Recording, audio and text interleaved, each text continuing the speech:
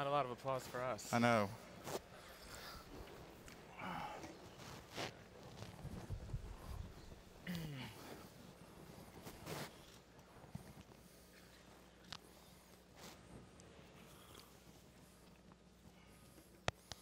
Are they ready? I think so. Okay, I think we'll get started. Thank you all so much for being here. There wasn't a lot of applause when we came on stage, so I guess you're here to see somebody else.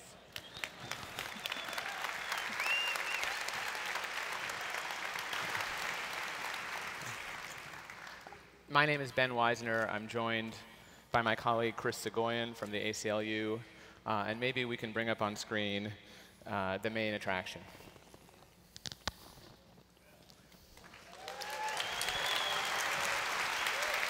Are we going to see it? All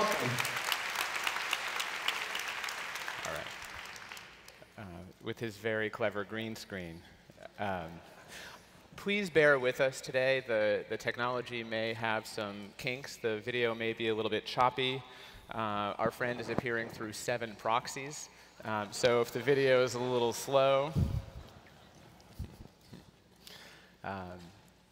you're joining us for the event that one member of Congress from the great state of Kansas hoped would not occur. He wrote to the organizers of South by Southwest, urging them to rescind the invitation to Mr. Snowden. The letter included this very curious line: the ACLU would surely concede that freedom of expression for Mr. Snowden has declined since he departed American soil. Now, no one disputes that freedom of expression is stronger here than there, but if there's one person for whom that's not true, it's Ed Snowden. If he were here in the United States, he would be in a solitary cell, subject probably to special administrative measures that would prevent him from being able to communicate to the public and participate in the historic debate that he helped launch. So we're really delighted to be here. One more bit of housekeeping. As I'm sure most of you know, you can ask questions for Mr. Snowden on Twitter using the hashtag #AskSnowden. Some group of people backstage will decide which of those questions we see here, and we'll try to leave at least 20 minutes or so for those questions. So as I said, Ed Snowden's revelations and the courageous journalism of people like Bart Gellman, who you just heard, Glenn Greenwald, Laura Poitras, and others, has really launched an extraordinary global debate. But you might think of that debate as occurring over 2 tracks. There is a debate in Washington, in the halls of power, about law and policy, about what democratic controls we need to rein in NSA spying, that takes place in courts that are considering the legality, the constitutionality of these programs, in the legislature, considering legislation. But there's a very different conversation that you hear in conference rooms in technology companies, particularly among people working on security issues. And those people are talking less about the warrant requirement for metadata and more about why the hell the NSA is systematically undermining common encryption standards that we all use. Why is the NSA targeting telecommunications companies, internet companies, hacking them to try to steal their customer data, basically manufacturing vulnerabilities to poke holes in the communication systems that we all rely on. We're hoping to mostly focus on that latter conversation here. And with that in mind, Ed, if you're with us, maybe you could say a few words about why you chose, for some of your first public remarks, to speak to the technology community rather than, say, the policy community in Washington. Well, thank you for the introduction. I would say South by Southwest and the technology community, the people who are in the room in Austin right now, they're the folks who can really fix things, who can enforce our rights through technical standards, even when Congress hasn't yet gotten to the point of creating legislation to protect our rights in the same manner. When we think about what's happened with the NSA over the last decade in the post-9/11 era, the result has been an adversarial internet, a sort of global free fire zone for governments that's nothing that we ever asked for It's not what we wanted. And it's something we need to protect against. When we think about the policies that have been advanced, the sort of erosion of Fourth Amendment protections, the proactive seizure of communications, there's a policy response that needs to occur. But there's also a technical response that needs to occur. And it's the makers, it's the thinkers, it's the development community that can really craft those solutions and make sure we're safe. The NSA, the sort of global mass surveillance that's occurring in all of these countries, not just the US, and it's important to remember that this is a global issue, they're setting fire to the future of the internet. And the people who are in this room now, you guys are all the firefighters. And we need you to help us fix this. So Chris, you heard Ed say that the NSA offensive mass surveillance programs, the sort of manufacturing of vulnerabilities, is setting fire to the future of the internet. You want to comment on that? Sure. So many of the communications tools that we all rely on are not as secure as they could be. Particularly for the apps and services that are made by small companies and small groups of developers, security is often an afterthought, if it's a thought at all. And really what that's done is enable global passive surveillance by the US, but other governments too. You know, what I think has been the most lasting impression for me from the last 8 months is the fact that the real technical problems that the NSA seems to have are not how do we get people's communications, but how do we deal with the massive amounts of communications data that we're collecting.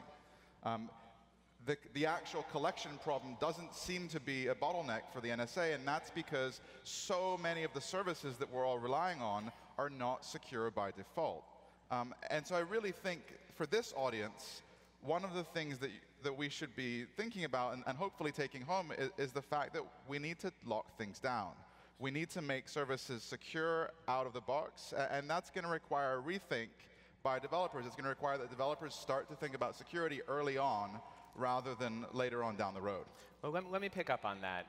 Ed, you submitted written testimony last week to the European Parliament, and I want to quote a very short part of that and have you elaborate on it. You said, in connection with mass surveillance, the good news is that there are solutions. The weakness of mass surveillance is that it can very easily be made much more expensive through changes in technical standards. What kinds of changes were you talking about, and how can we ensure that we make mass surveillance more expensive and less practical?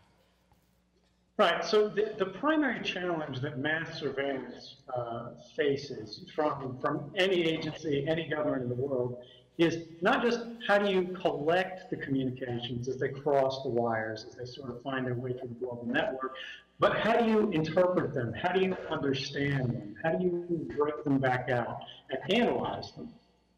And all of that is guarded, at least on the easiest, the simplest, and most cost-effective basis, by encryption. And there are two methods of encryption that are generally used, and one of which is deeply problematic. One of those is what's called key escrow. It's sort of what we're using with like Google-type services, Skype-type services right now, where I encrypt a video chat and I send it to Google. Google decrypts it and then re-encrypts it to you guys, and we have it. End-to-end encryption, where it's from my computer directly to your computer, makes mass surveillance impossible at the network level without a crypto break, and they're incredibly rare, and they normally don't work, and they're very expensive. By doing end-to-end encryption, you force what are called the threat model, global passive adversaries, to go for the endpoints. That is the individual computers. And the result of that is a more constitutional, more carefully overseen sort of intelligence gathering model, law enforcement model, where if they want to gather somebody's communications, they have to target them specifically. They can't just target everybody all the time, and then when they want to read your stuff, they go back in the time machine and they say, what did they say, you know, in 2006? They can't pitch exploits at every computer in the world without getting caught. That's the value of end-to-end encryption, and that's what we need to be thinking about. We need to go, how can we enforce these protections in a simple, cheap, and effective way that's invisible to users? And I think that's the way to do it.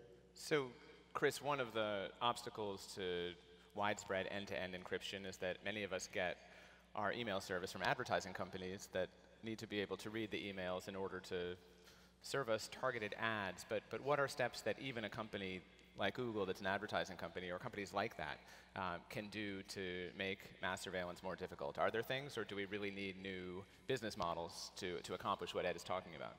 I mean, in the last 8 months, the big Silicon Valley technology companies have really improved their security in a way that was surprising to many of us who have been urging them for years to do so. It really took Yahoo. Yahoo was kicking and screaming the whole way, but they finally turned on SSL encryption in January of this year after Bart Gellman and Ashkan Soltani shamed them on the front page of the Washington Post.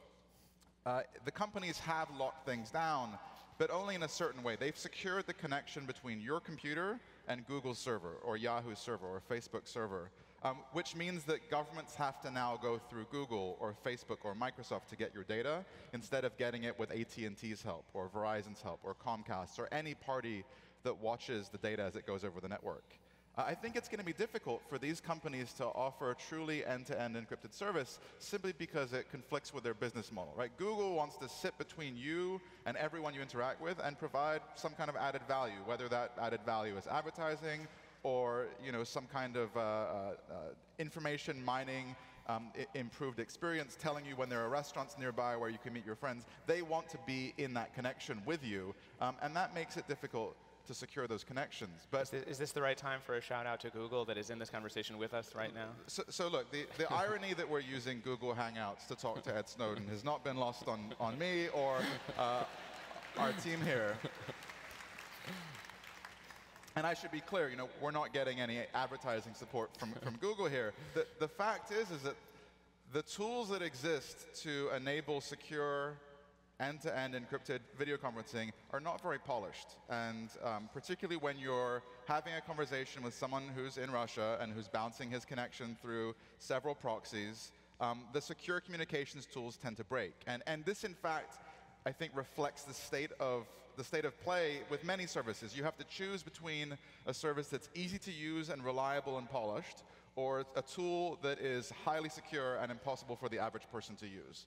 And I think that reflects the fact that the services that are developed by large companies with the resources to put 100 developers on the user interface, those are the ones that are not optimized for security, and the tools that are designed with security as the first goal are typically made by independent developers and activists and hobbyists, and they're typically tools made by geeks for geeks. And so what that means is the regular users have to pick. They have to pick between a service they cannot figure out how to use, or a service that is bundled with their phone or bundled with their laptop and works out of the box. And of course, rational people choose the insecure tools because they're the ones that come with the devices they buy and work and are easy for people to figure out. Well, let's bring Ed back into this, because in a way, this whole affair began with Glenn Greenwald not being able to use PGP, which is somewhat of a joke in the tech community, but really not outside the tech community. PGP is not easy to install, and it's not easy to use.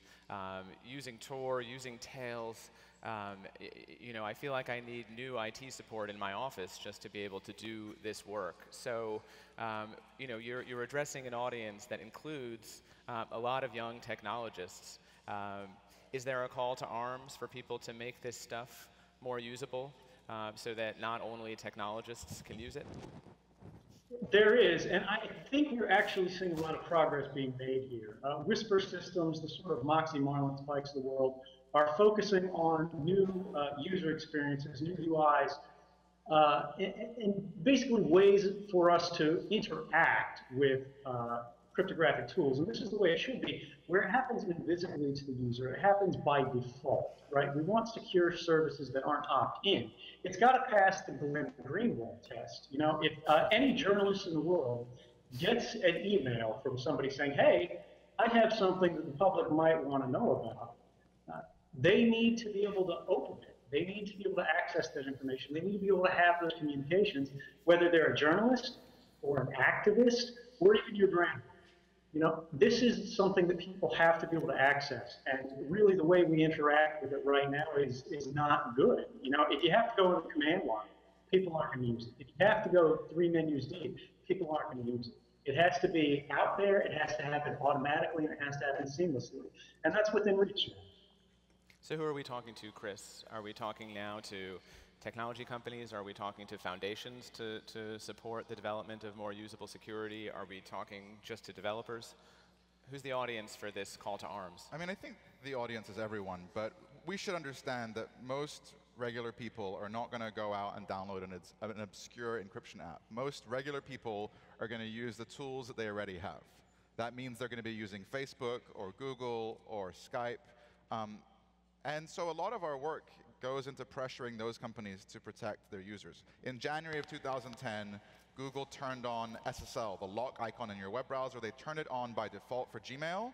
It had previously been available, but it had been available through an obscure setting, the 13th of 13 configuration options, and of course no one turned it on.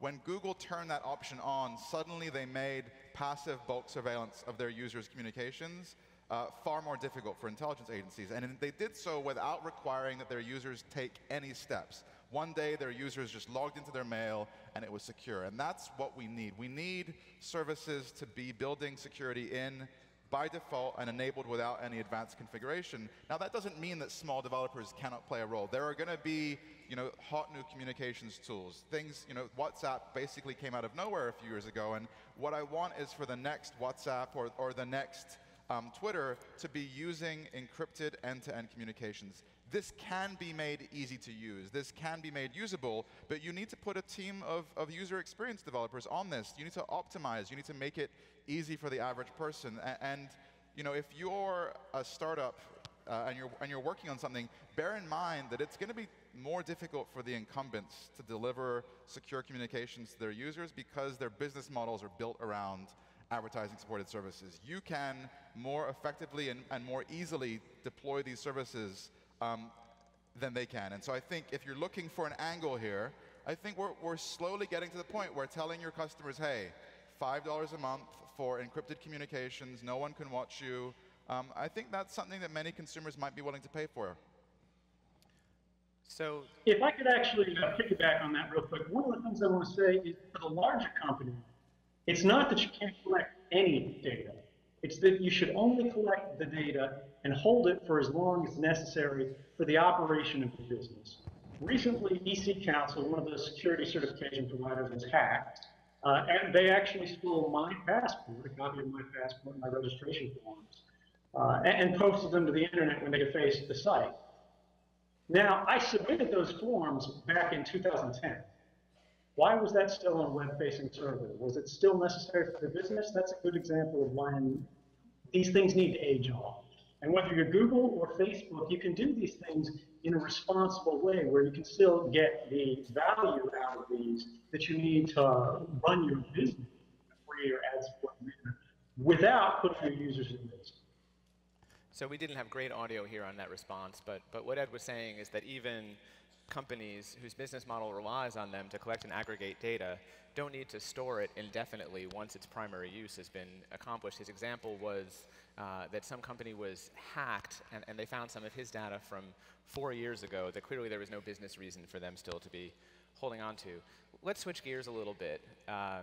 Last week, Ed, General Keith Alexander, who heads the NSA, testified that he believes that the disclosures of the last 8 months have weakened the country's cyber defenses. Some people might think there's a pot and a kettle problem coming from him, but what was your response to that testimony? So it's very interesting to see officials like Keith Alexander talking about damage that's been done to sort of the defense of our communications. Because more than anything, there have been 2 officials in America who have harmed our internet security and actually our national security, because so much of our country's economic success is based on our intellectual property. It's based on our ability to create and share and communicate and compete. Now, those 2 officials are Michael Hayden and Keith Alexander, two directors of the National Security Agency in the post-9/11 era, who made a very specific change, and that is they elevated offensive operations, that is attacking, over the defense of our communications. They began eroding the protections of our communications in order to get an attacking advantage. Now, this is a problem for one primary reason, and that's America has more to lose than anyone else when every attack succeeds. When you are the country, the one country in the world who has sort of a vault that's more full than anyone else's, it doesn't make any sense for you to be attacking all day and never defending your full vault. And it makes even less sense when you set the standards for vaults worldwide to have a big back door that anybody can walk in through. And that's what we're running into today. So when he says, you know, these things have weakened national security, no, these are improving our national security. These are improving the communications, not just of Americans, but everyone in the world, because we rely on the same standards. We rely on the ability to trust our communications, and without that, we don't have anything. Our economy cannot succeed. So Chris, Richard Clark testified a few weeks back that it's more important for us to be able to defend ourselves against attacks from China than to be able to attack China using our cyber tools. I don't think everybody understands that there's any tension whatsoever between those two goals. Why are they in opposition to each other? As a country, we have public officials testifying in Washington saying that cybersecurity is the greatest threat this country now faces, greater than terrorism. We've had both the director of the FBI and the director of national intelligence say this in testimony to Congress. And I think it's probably true that we do in fact face some kind of cybersecurity threat. I think that our systems are not as safe as they could be, and we are all vulnerable to compromise in one way or another. But what should be clear is that this government isn't really doing anything to keep us secure and safe. This is a government that has prioritized for offense rather than defense. You know, if there were a 100% increase in murders in Baltimore next year, the chief of police of Baltimore would be fired. If there is a 100% increase in phishing attacks, successful phishing attacks where people's credit card numbers get stolen, no one gets fired. As a country, we have basically been left to ourselves. Every individual person is left to defend themselves online, and the government has been hoarding information about information security vulnerabilities. In some cases, you know, there was a disclosure in the New York Times, or a report in the New York Times last fall, revealing that NSA has been partnering with US technology companies to intentionally weaken the security of the software that we all use and rely on. And so the government has really been prioritizing its efforts on information collection. And there is this fundamental conflict. There's a tension, which is that a system that is secure is difficult to surveil, and a system that is designed to be surveilled is a target waiting to be attacked. And our networks have been designed with surveillance in mind. We need to prioritize cybersecurity, and that's going to mean making surveillance more difficult. And of course, the NSA and their partners in the intelligence world are not crazy about us going down that path. So Ed, if the NSA is willing to take these steps that actually weaken security, that spread vulnerabilities, that make it, in some sense, easier not just for us to do surveillance, but for others to attack, they must think there's an awfully good reason for doing that. That there are bulk collection programs that these activities facilitate, the collect-it-all mentality, that it really works. That this is a very, very effective surveillance method in keeping us safe. So, you know, you sat on the inside of these systems for longer than people realize. Do these mass surveillance programs do what our intelligence officials promised to Congress that they do? Are they effective?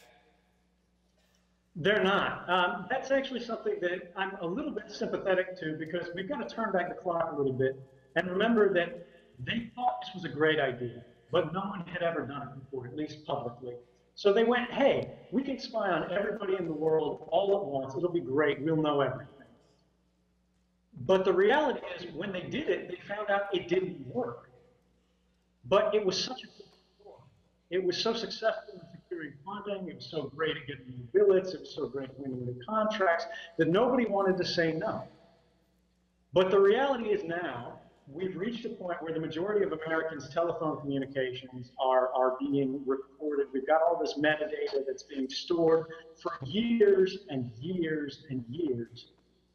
But 2 independent White House investigations have found it has no value at all.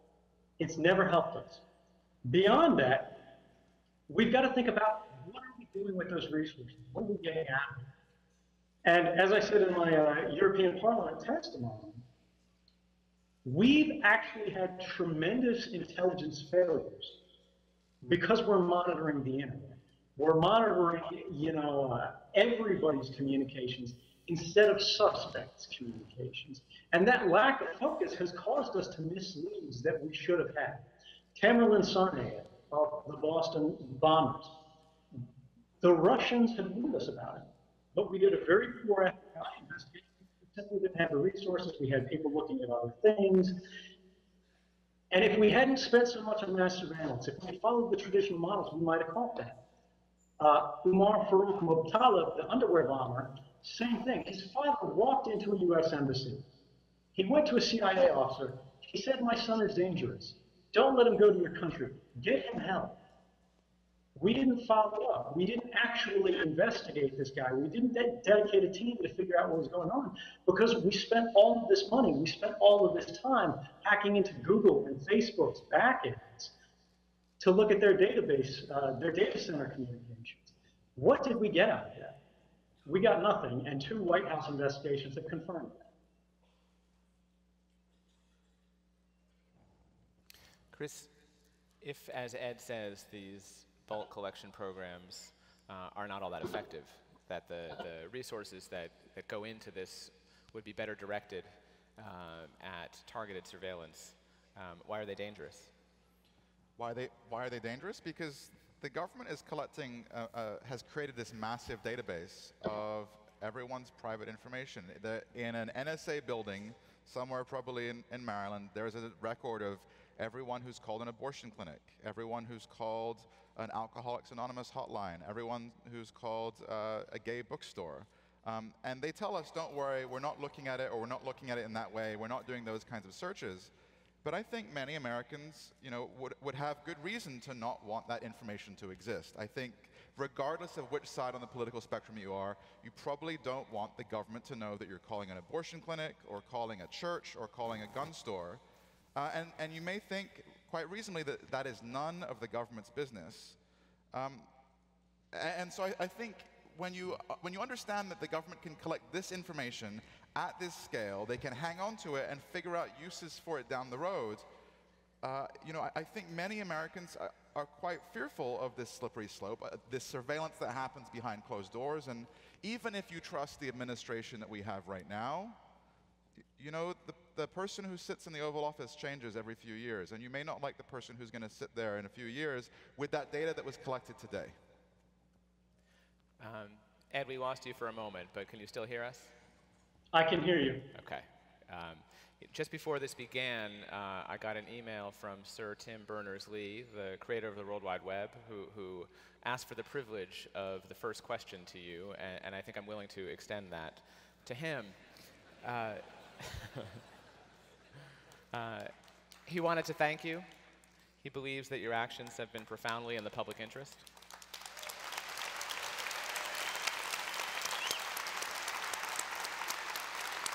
Thank you.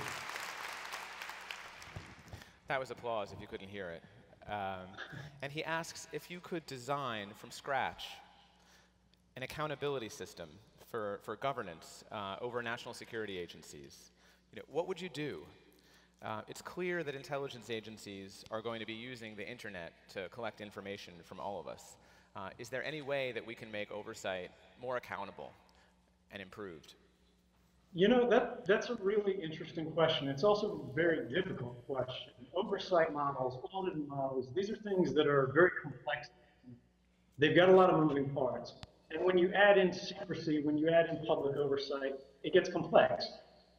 We've got a good starting point, and that's what we have to remember. We have an oversight model that could work.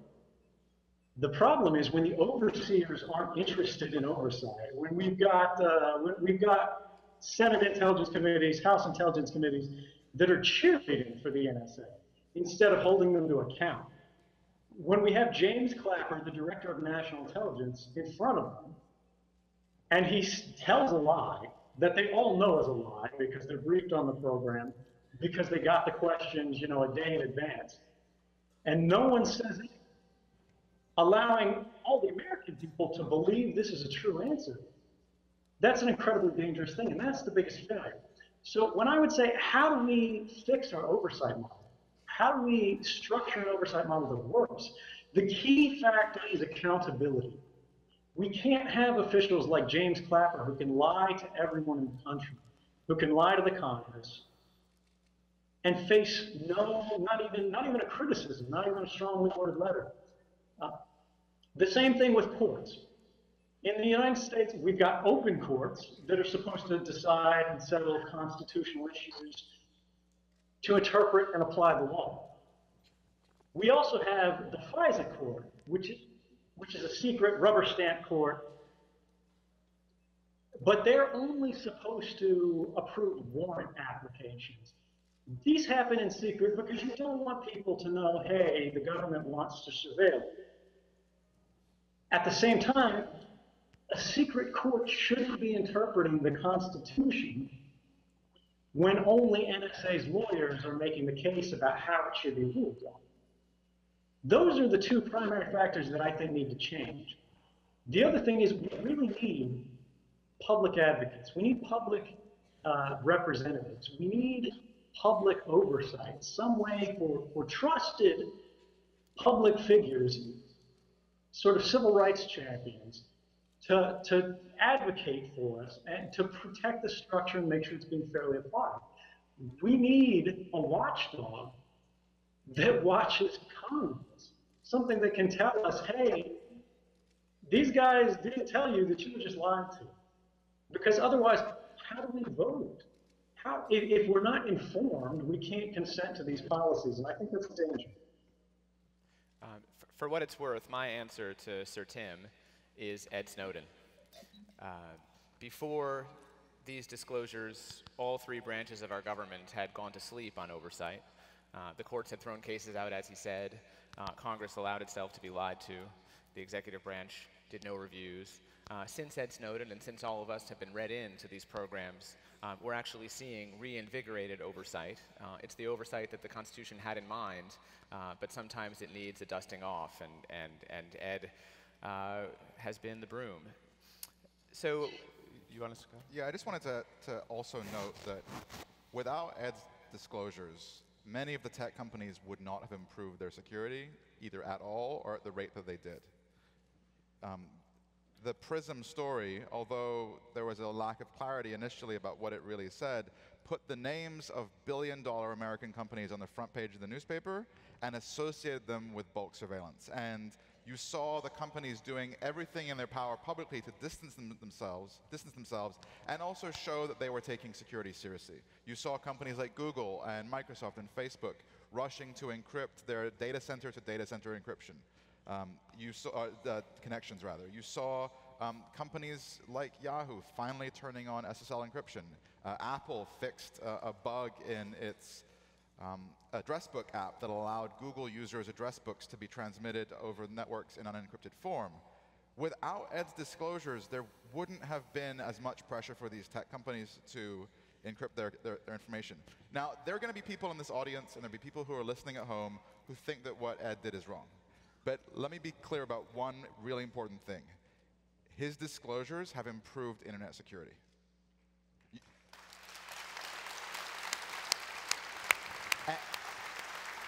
And the security improvements we've gotten haven't just protected us from bulk government surveillance. They've protected us from hackers at Starbucks who are monitoring our Wi-Fi connections. They've protected us from stalkers and identity thieves and common criminals. These companies should have been encrypting their communications before, and they weren't. And it really took, unfortunately, the largest and most profound whistleblower in history to get us to the point where these companies are finally prioritizing the security of their users' communications between them and the companies. But we all have Ed to thank for this. And I really just cannot emphasize enough, without him, we would not have Yahoo users getting SSL. We would not have this data going over the network in encrypted form. It shouldn't have taken that. The company should have done it by themselves. There should be regulation or privacy regulators who are forcing these companies to do this, but that isn't taking place, and so it took Ed to get us to a secure place. All right, great. Remember, the hashtag is #AskSnowden. We'll take our first question. Please forgive pronunciations. From Max Zirkenden, the question for Ed and Chris too. Why is it less bad if big corporations get access to our information instead of the government? Ed, did you hear it? Yes, I did. So this is something that's actually been debated, and we see people's opinions, people's sort of responses to this evolving, which is good. This is really why we need to have these conversations, because we don't know. Right now, my thinking, and I believe the majority's thinking, is that the government has the ability to deprive you of rights. Governments around the world, whether it's the United States government, whether it's the Yemeni government, whether it's, Zaire, any country, they have police powers, they have military powers, they have intelligence powers. They can literally kill you, they can jail you, they can surveil you. Companies can surveil you to sell you products, to sell your information to other companies, and that could be bad, but you have legal recourse. First off, it's typically a voluntary contract. Secondly, you've got court challenges you use. If you challenge the government about these things, and the ACLU itself actually has challenged some of these cases, the government throws it out on state secrecy and says, you can't even ask about this. The courts aren't allowed to tell us whether this is legal or not, because we're just going to do it anyway. That's the difference, and it's something we need to watch out for. Chris, do you want to address it? Should we take the next question? Sure. Just quickly. I mean, I'm not crazy about the amount of data that Google and Facebook collect. Of course, everything they get, the government can come and ask for too. So there's the collection that the government is doing by itself, and then there's the data that they can go to Google and Facebook and force them to hand over. But we should remember that the web browser that you're likely using, the most popular browser right now is Chrome.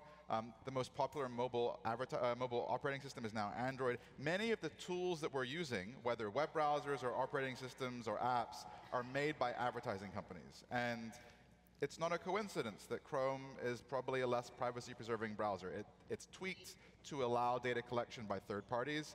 The Android operating system is designed to facilitate disclosure of data to third parties. And so even if you're okay with the data that the companies are collecting, we should also note that the tools that we use to browse the web and the tools that ultimately will either permit our data to be shared or prevent it from being shared are made by advertising companies. And this makes the NSA's job a lot easier. If the web browsers we were using were locked down by default, the NSA would have a much tougher time. But advertising companies are not going to give us tools that are privacy preserving by default.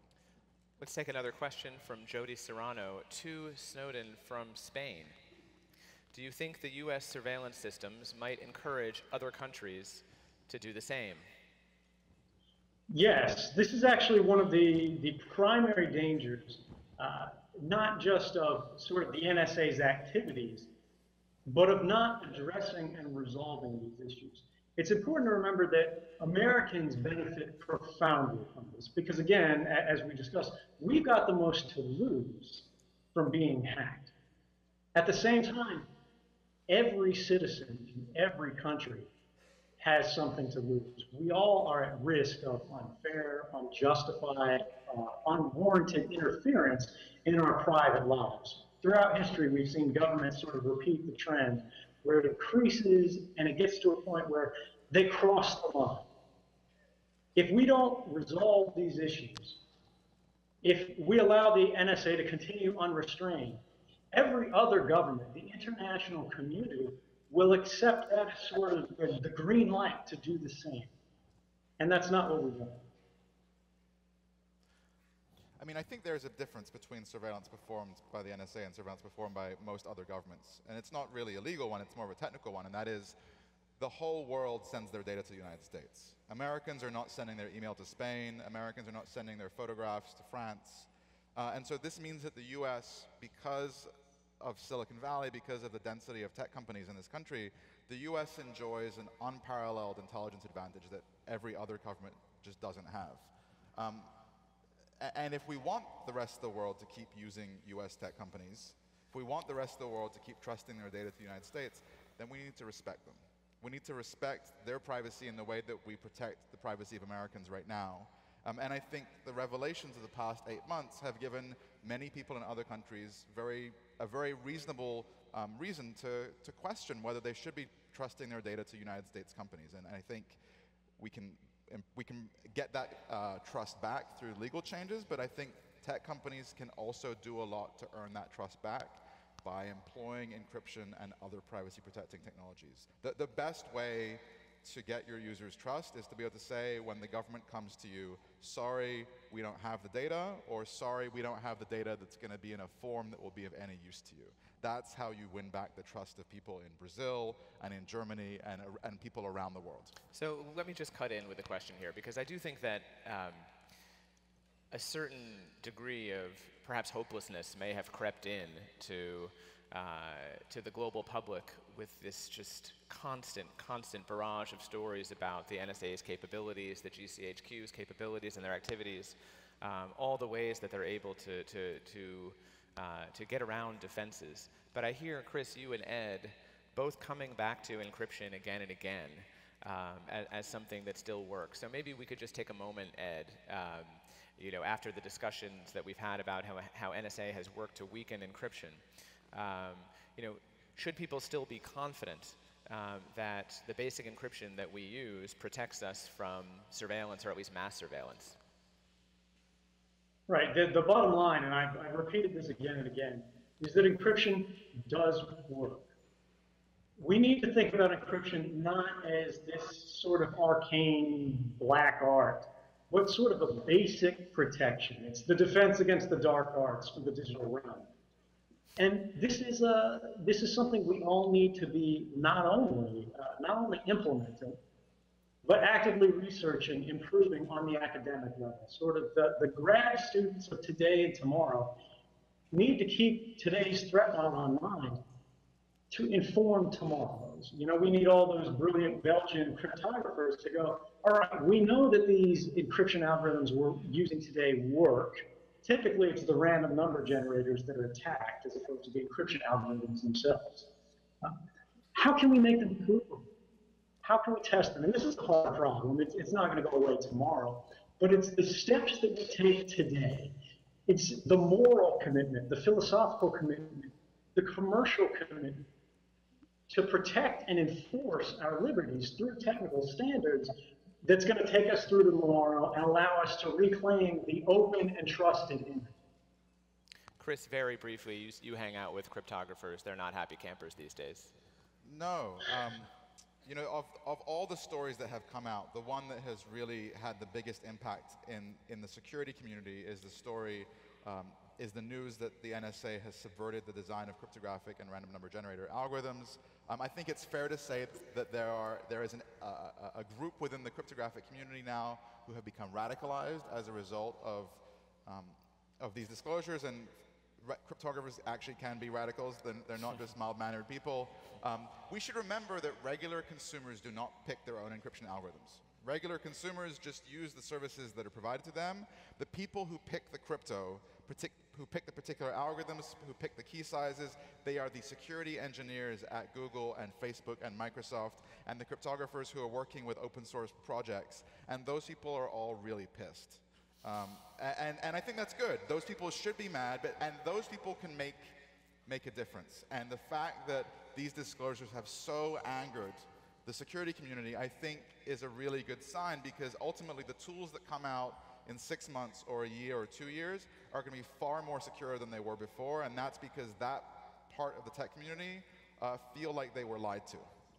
So let's take a couple more questions from Twitter. Melissa Nixick, I hope. What steps do you suggest the average person take now to ensure a more secure digital experience? Is there anything that we can do at the individual level to confront the issues of mass surveillance that we're talking about today? Ed, it's okay if the answer is no. No, there are basic steps. It's a really complicated subject matter today, and that's the difficulty. Again, it's the Glenn Greenwald test. How do you answer this for someone? For me, there are a couple key technologies. There's full disk encryption to protect your actual physical computer and devices in case they're seized. Then there's network encryption, which are things like SSL, but that happens sort of transparently, you can't help that. You can install a couple browser plugins, NoScript to block active exploitation attempts in the browser, Ghostery to block ads and tracking cookies. But there's also Tor. Tor, T-O-R, is a mixed routing network, which is very important because it's encrypted from the user through the ISP to the end of sort of a Tor cloud, a network of routers that you go through. And because of this, your ISP, your telecommunications provider, can no longer spy on you by default, the way they do now, today, when you go to any website. By using Tor, you shift their focus to either attacking the Tor cloud itself, which is incredibly difficult, or to try to monitor the exits from Tor and the entrances to Tor, and then try to figure out what fits. And that's very difficult. If you take those basic steps, you encrypt your hardware and you encrypt your network communications, you're far, far more hardened than the average user. And it becomes very difficult for any sort of a mass surveillance to be applied to you. You'll still be vulnerable to targeted surveillance. If there's a warrant against you, if the NSA is after you, they're still going to get you. But mass surveillance, this untargeted, collected-all approach, you'll be much safer. You know, when there's a question about average users and the answer is Tor, we've failed, right? Yeah, I mean, I'll just add to what Ed said in saying that a privacy-preserving experience may not be a secure experience and vice versa. So I'm constantly torn. I personally feel like Firefox is the more privacy-preserving browser, but I know that Chrome is the more secure browser. And so I'm stuck with this choice of am I more worried about passive surveillance of my communications and my web browsing information, or am I more worried about being attacked? You know, and I go back and forth on those. I think until we have a browser or a piece of software that optimizes for both privacy and security, I think users are going to be sort of stuck with two bad choices. I'll just note that in addition to what Ed said, I mean, I really think that consumers need to rethink their relationship with many of the companies to whom they entrust their private data. And I really think what this comes down to is if you're getting the service for free, the company isn't going to be optimizing the experience with your best interest in mind. I'm not going to say, you know, if you're not paying for the product, you are the product, because we pay for our telephone call, we pay for our wireless service, and those companies still treat us like crap.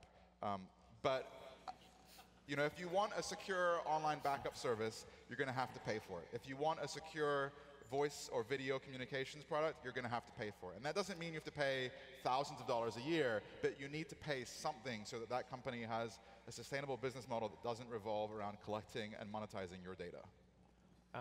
Okay, we have another question about encryption from Sean. Isn't it just a matter of time before NSA can decrypt even the best encryption? And Ed, I'm particularly interested in your answer to this in light of your confidence that data that you were able to take is secure and has remained secure. Well, let's put it this way.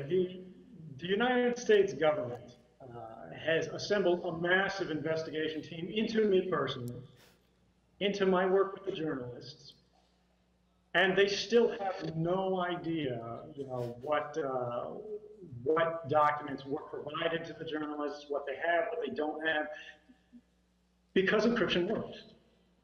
Now, the only way to get around that, even over time, is either have a computer that's so massive and so powerful you convert the entire universe into the energy powering sort of this crypto breaking machine, and it still might not have enough to do it. Or you can break into the computers and try to steal the keys and bypass that encryption. And that happens today. That happens every day, and that's the way around it. Now, there are still ways to protect encrypted data that no one can break. And that's by making sure the keys are never exposed. If the key itself cannot be observed, the key can't be stolen, it can't be captured, the encryption can't be gotten out. And any cryptographer, any mathematician in the world will tell you that the math is sound.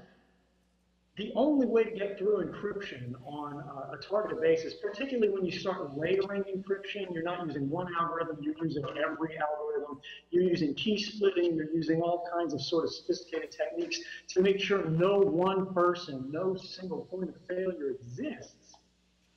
There's no way in, there's no way around it, and that's going to continue to be the case, I think, until our understanding of mathematics and physics changes on a fundamental level.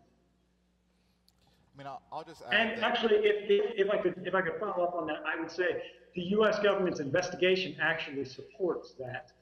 We've had both public and private acknowledgments that they know at this point neither the Russian government nor the Chinese government nor any other government has possession of any of this information, and that would be easy for them to find out. Remember, these are the guys who are spying on everybody in the world. They've got human intelligence assets embedded in these governments.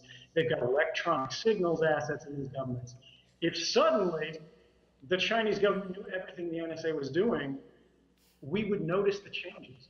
We would notice the chatter, we'd see officials communicating, and our assets would tell us, hey, suddenly they got a warehouse, they put 1,000 of their most skilled researchers in there. That's never happened, and it's never going to happen. I'll just add that I think Ed's right. If the government really wants to get into your computer, if they want to figure out what you're saying and who you're saying it to, they will find a way, but that won't involve breaking the encryption. That'll involve hacking into your device. Whether your phone or your laptop, they'll take advantage of either vulnerabilities that haven't been patched or vulnerabilities that no one knows about. But hacking technologies don't scale. If you are a target of the NSA, it's going to be game over no matter what. Unless you are taking really, really sophisticated steps to protect yourself. But for most people, that'll be beyond their reach. But encryption makes bulk surveillance too expensive.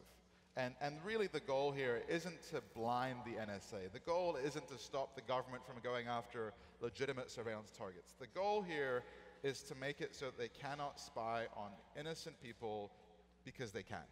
Right now, so many of our communications, our telephone calls, our emails, our text messages, our instant messages are just there for the taking. And if we start using encrypted communication services, suddenly it becomes too expensive for the NSA to spy on everyone.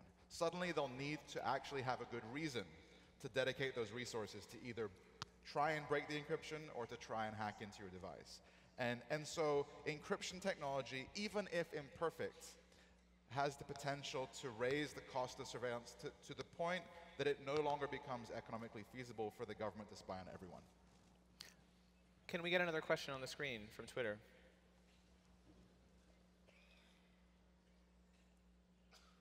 Please? Thanks. Okay. Good question from David Meyer.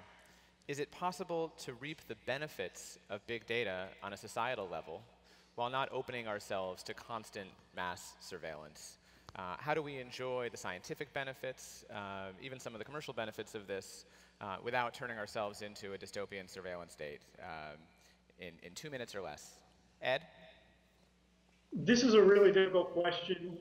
There are a lot of advancements in things like encrypted search that would make it possible for the data to be in an unreadable format until court provides a warrant or something. But in general, it's a difficult problem.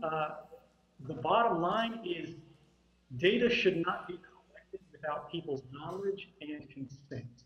If data is being clandestinely acquired, and the public doesn't have any way to review it, and it's not legislatively authorized, it's not reviewed by courts, it's not consonant with our Constitution, that's a problem. So if we want to use that, it needs to be the result of a public debate in which people's voice has been included. Chris, do you want to take on that question? No. We have another question that is about everyday users. Maybe you can give us another one, because I think we've answered this one. Friends backstage? OK. From Tim Shorrock. Wasn't NSA mass surveillance the solution? Chris, can you read that? Wasn't NSA's mass surveillance a solution to the internet driven by privatization and handling over our signals intelligence analysis to SCIC, Booz Allen? So Tim's basically saying, you know, isn't this a result of letting contractors in to run the show? I think right. So the problem is when the NSA gets a pot of money, they don't typically develop the solutions themselves. They bring in a bunch of contractors, the Booz Allens, the SAICs, the khakis, and they go, hey, what can you guys do for us? What solutions are you working on? And these guys give a gigantic song and dance. I actually used to be professional. I know how it works. And the problem is you've got contractors and private companies at that point influencing policy. It was not uncommon for me at the NSA as a private employee to write the same point papers and sort of policy suggestions that I did as an official employee of the government at the CIA. And the problem with that is you've got people who aren't accountable. They've got no sort of government recourse against them, who are saying, let's do this, let's do that, let's put all this money in mass surveillance because it'll be great, we'll all get rich, but it doesn't serve the public interest. One thing you've seen recently is the government's gone and changed its talking points. They moved their verbiage away from public interest and to national interest. And we should be concerned about that, because when the national interest, talking about the state, becomes distinct from the public interest, what benefits the people, we really are at a point where we have to marry those up, where it gets harder and harder to control, and we risk losing control of a representative democracy. So Ed, maybe let me ask you what will turn out to be a final question. In your early interviews with Glenn Greenwald and Laura Poitras, you said that your biggest fear was that there would be little or no reaction to these disclosures. You know, where you sit now, how satisfied are you with the global debate that you helped to launch? Do you feel that it was worth the price that you paid in order to bring us to this moment? One of the things that I told Bart Gellman was when I came public with this, it wasn't so I could sort of single-handedly change the government, tell them what to do, and sort of override what the public thinks is proper. What I wanted to do was inform the public so they could make a decision, they could provide their consent for what we should be doing. And the result of these revelations, the result of all the incredibly responsible, careful reporting that, by the way, has been coordinated with the government, and the government's never said any single one of these stories have risked a human life. The result is that the public has benefited, the government has benefited, and every society in the world has benefited. We live in a more secure place, we have more secure communications, and we're going to have a better sort of civic interaction as a result of understanding what's being done in our name and what's being done against us. And so when it comes to would I do this again, the answer is absolutely yes. Regardless of what happens to me, this is something we had a right to know. I took an oath to support and defend the Constitution, and I saw that the Constitution was violated on a massive scale. The interpretation of the Fourth Amendment had been changed in secret. Thank you. The interpretation of the Constitution had been changed in secret from no unreasonable search and seizure to, hey, any seizure is fine, just don't search it. And that's something the public ought to know about.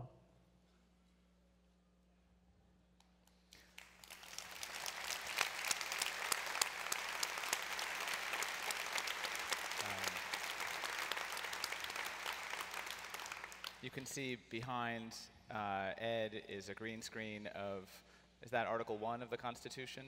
That's correct. We the people. There's another organization here that is also interested in the Constitution. I'd be remiss if I didn't say to all of you that the ACLU has a table. It's table 1144. I promise that it will not be all about surveillance. There will also be marijuana. So please come and say hi to us. If you're not members of the ACLU, it's cheap to sign up. We have ACLU whistles. We have T-shirts that you can get with membership. You can talk to me and Chris a little bit more about the work that we're doing and our other ACLU colleagues. And with that, I'd really like all of us to thank Ed Snowden for choosing this venue for this kind of conversation. Thank you all very much. Thank you, Austin.